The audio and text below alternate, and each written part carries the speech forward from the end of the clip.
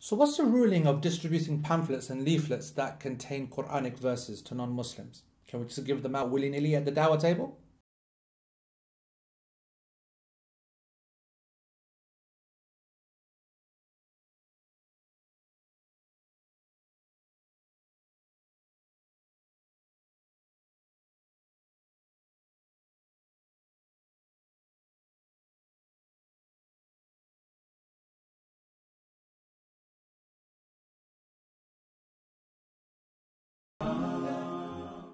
Bismillahir-Rahmanir-Rahim. Alhamdulillah wa salatu wa salamu ala rasulillah. Assalamu alaikum wa rahmatullahi wa barakatuh. So one of the modern kind of issues that comes up in the da'wah, especially on da'wah tables, is the distribution of pamphlets and leaflets. Of course, as the da'wah has become more systemized and more organized and so on and so forth, it's now moved from single kind of efforts to group efforts and organized and taught and organizations which help you present the da'wah to the masses via a da'wah table. And one of the best ways, of course, is to have some kind of short message on specific topics and some even general ones available to give out nice and easy for free in a manner which is easy to digest and hopefully has a good impact. Obviously, the greatest weapon that we have in the da'wah is the book of Allah itself. The Qur'an is the kalam of Allah. It's something which even when put into translated form has an impact. What about then when you actually learn the Arabic language and you internalize it in the Arabic language? It would be remiss, it would be strange, it would be silly in fact to try to cut out the Qur'an completely from our da'wah because of our fear surrounding the actual text itself. But is that fear founded? Is the fact that the Qur'an exists on these leaflets a problem? The Arabic itself on a leaflet, when it appears in a format other than the entire Mus'haf, the rulings differ. And I wanted to focus for a second here. The entire Qur'an is the beginning to the end, Alif Lam Mim, all the way until An-Nas. And this is considered to be the Mus'haf. As I said in a previous episode, when the Arabic text itself is greater than any other supplementary text, then the entire book gets the ruling of the Mus'haf. Now, no one is talking about giving the Mus'haf here that was dealt with previously. We are now talking about taking a verse or a part of a verse and then putting it into a separate leaflet. Let's just, for the sake of argument, say an English da'wah leaflet. Let's say a 4-page fold, a trifold leaflet, or whatever they're called, and there's a few verses. First of all, when a few verses are put into a leaflet, the leaflet itself does not take the ruling of the Mus'haf, does not take the ruling of the physical Qur'an. You might ask, what is the ruling of the physical Qur'an? So, for example, about traveling to the land of non-Muslims, for example, as a hadith, which we are prohibited to do in principle. This wouldn't apply. For example, the touching of it. We know that it is required for Muslims to have wudu, according to the majority of scholars, to touch the Qur'an. Even though there's some difference of opinion, that's not a problem, but there's no doubt amongst the scholars that they all recommend it at least. If they don't obligate it, they certainly recommend it. So the non-Muslim, of course, doesn't even have a concept of wudu. They often will be wearing impure clothing, will be maybe in an impure state. And actually, without even being disrespectful, they're not even used to handling something sanctified or holy. And so they're not used to being in a, they might be clean physically, but they don't understand what taharah actually means, spiritually pure and actually ritually pure. Because there's two types of purity, internal purity and external purity. And the external purity is of two types as well. There's the physical cleanliness and then there's the ritually clean. So just to make you understand this point, if you were to, we have to make wudu for salah, for your prayer. Now, if you thought that wudu, ablution, was to clean yourself physically, then you'd be wrong. Because actually, if you were to make wudu, you could make wudu with this much water, and just about washing your hands and washing your face, wipe over the head, and wash or wipe over the feet, and that's it. Now, if your hands are dirty, full of mud and so on and so forth, you're not going to clean them physically with just that little bit of water. If you look at the other angle, imagine you have soap and all kinds of skin cleanser and everything, whatever, and you were to wet your hands and then rub your hands until they're literally raw, so clean that they're as clean as they could be. But you're not in a state of wudu.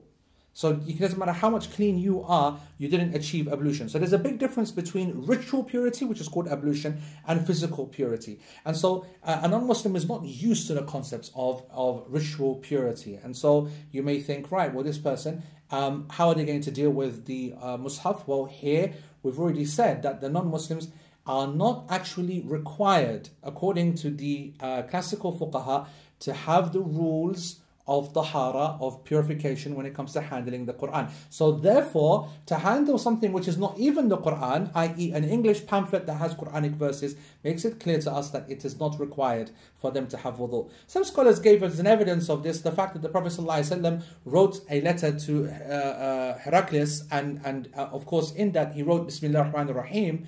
Now, there's 2 points to note here that are different to the norm. Firstly, Bismillahir-Rahmanir-Rahim is different to just writing a part of a verse or some small few words, which is often the way that dawah leaflets are created, right? You would only quote maybe the middle of a verse, or you might quote the few words from the beginning of a verse to prove a point or to establish a concept. Now, I just want to make it clear, that does not take the ruling of a mushaf. That doesn't even take the ruling of a verse. A verse has to be complete. So, Inna a'atayna kal kawthar would need to be written down in its entirety for it to be considered a verse. But if you are trying to prove that Allah subhanahu wa ta'ala gives, and you wrote Inna a'atayna, that we have given you, this would not be actually a verse. So it's very important to understand the difference between a part of an ayah and a full ayah. In the letter to Heraclius, the Prophet ﷺ wrote Bismillahir-Rahmanir-Rahim. And there's a consensus of all the scholars that Bismillahir-Rahmanir-Rahim is actually a verse of the Qur'an. And so therefore, when he did that, he knew that it was going to go to a person, a Roman, who himself was not Muslim and was going to handle it. And so therefore they said that it is not required for the non-Muslim to have ghusl or wudu to handle the Qur'an. Of course, there's weakness in this argument, because we know that the leaflet, it does not take the ruling of the Qur'an anyway, because it's a verse within a larger portion of Arabic or English, but non-Qur'anic material. So therefore it gets drowned out almost, and the ruling therefore of this letter does not take the ruling of the Qur'an. However, the issue still remains. Does the existence of an Arabic text, verses, part verse, so on, cause a problem for the da'wah? You can take the safe side and just say, listen, let's take all the Arabic out and just use English, or just use French, or just use Urdu, or whatever the language that the da'wah leaflet is in, and that's the end of the story. There's no doubt that that's the safest position. You would obviously avoid all the differences of opinion and so on and so forth. But if you really wanted to actually present the Arabic text, that still needs to be dealt with. What is the actual ruling of that?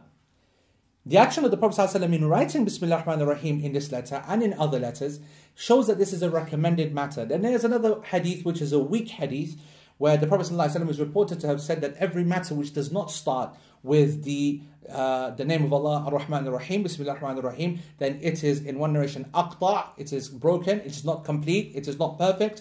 And so therefore, even this weak hadith and other principles and the action of the Prophet ﷺ with his letters led the scholars to say that it is recommended to write Bismillahir-Rahmanir-Rahim wherever we can, in whatever format. And so to tell someone, don't write a dawah leaflet with Bismillahir-Rahmanir-Rahim at the top, is actually a big statement when the Prophet ﷺ already did. So I don't want to discourage anyone from saying it, from writing it, and actually for you to put it in English would achieve the same thing, and that's why it's easier to just stick to English and avoid all of the problems. You might say, what problems? Well, the problems are obvious. Someone is going to read this, either they're going to be irritated by it, or they're not going to be irritated, they like it, but they're not really interested in it, then they're going to trash it.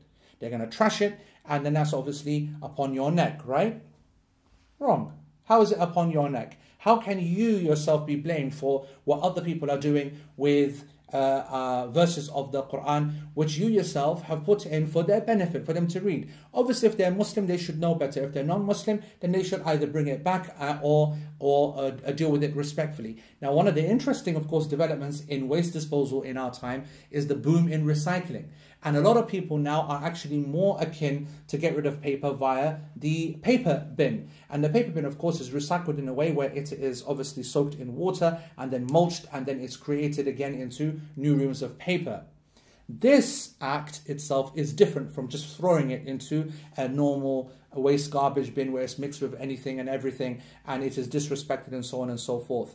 So actually our current waste disposal regulations make me even more confident to say that yes, and I could summarize this matter in this way, that it is permissible to put the Arabic verse in because it does not take the ruling of the Qur'an. And if you can write some kind of message that please dispose of this respectfully, or please return this to us when you are finished if you're not happy with it, then that's brilliant. That's actually the most perfect way of writing a leaflet. If you want to avoid it, then just avoid the Arabic completely and just put the English down, and then it's not an issue either way. And if and either way, when it does go out, you do not take the sin of them destroying it in a way which is unacceptable or disrespectful. The amount of benefit that's achieved by this act, by promoting the Qur'an through the da'wah leaflets, is something too big for us to not do it because of the few people that might disrespect it in some way, random way of throwing it away, etc. So that's what I believe governs the principles of da'wah leaflets. I think we should still print them. I think that we should focus more on the quality as opposed to the quantity. I think we don't need to write so much. I think that we're in a time now where written material is not as important as it used to be. Now with social media, it's about presenting that which people are much more used to, such as short video clips and audio clips and the like, and maybe that's a greater focus, but still there will always be a market for printed material, especially in shopping areas and large areas where there's mass movement of people. With these guidelines, either avoid the Arabic or minimize the Arabic, or if you include it, put a little warning. And if all of that doesn't happen, you still did something which is good, which is to give da'wah. You included some Qur'an, which is good, and if they get rid of it in a disrespectful way, that is not your problem. We do not carry the burden of sin that other people have taken upon themselves. Allah subhanahu wa ta'ala knows best. Wassalamu alaikum wa rahmatullahi wa barakatuh.